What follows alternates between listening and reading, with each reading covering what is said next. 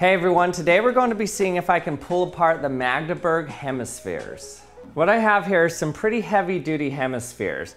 You can see that there's no way that they screw together. They kind of just fit together like this. They're notched right here and they have some grease on them. So the grease helps it to get a good seal. It takes virtually no force to pull them apart like this. But notice that I have a little valve right here in which I can suck the air out of the hemispheres. So that when I squish them together like this, you can actually pull air out from right here and then close the valve. Now watch this. So I'll stick the hemispheres together. Now I'm just going to use my mouth to suck out the air inside of there. Okay, and then I close the valve. So now inside I have a pretty good vacuum. Now let's try to pull them apart.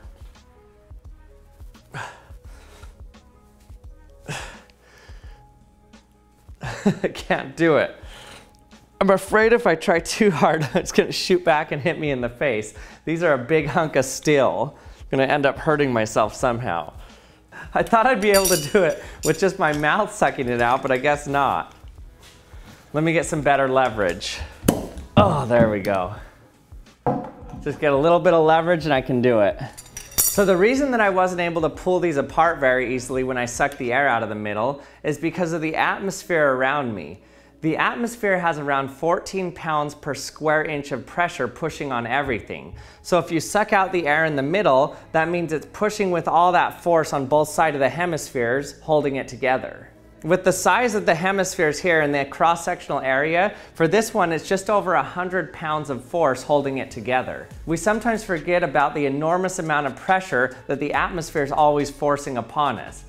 But you can see it very vividly if you boil some water in a tin can and then turn it upside down in some cold water, and it suddenly condenses the water vapor in there, so there's a great vacuum. Whoa! And the atmosphere will just crush it. You can even do this to a giant 55-gallon steel drum. In fact, this can even happen to giant tank cars if you allow a vacuum to occur inside of it. So let's try to figure out an easier way to pull our hemispheres apart. Well, remember we said that it's the atmosphere pushing them together, so let's just remove the atmosphere from around them. And you know what we're going to do? We're going to stick them in the vacuum chamber. Okay, first let's get these sealed shut.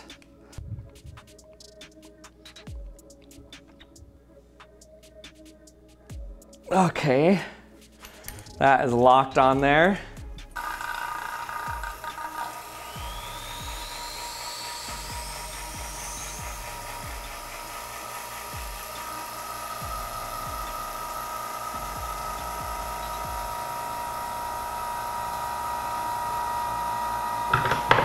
Oh, it already fell off.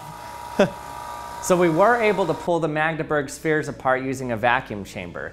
It seems a vacuum chamber solves all of life's problems. Before we end, I'd like to thank Squarespace for sponsoring this video. Squarespace helps you connect with your audience and generate revenue through gated members-only content. You can manage your members, send email communications, and leverage audience insights all in one easy-to-use platform. Squarespace will help you create a community on your Squarespace website with a fully integrated commenting system that supports threaded comments, likes, and replies. And you can use their powerful blogging tools to categorize, share, and schedule your posts too. Also, you can extend Squarespace's already powerful e-commerce capabilities with Squarespace extensions. These new third-party tools can help you manage inventory, promote products, streamline bookkeeping, reconcile and file sales tax, and ship items across the globe. You can display posts from your social profiles on your website, and you can automatically push website content to your favorite social media channels, so your followers can share it too. So if you want to check it out, go to squarespace.com for a free trial. And when you're ready to launch, go to squarespace.com/actionlab to save 10% off your first purchase of a website or domain. And thanks for watching another episode of the Action Lab. I hope you liked it. If you did, don't forget to subscribe to my channel if you haven't yet.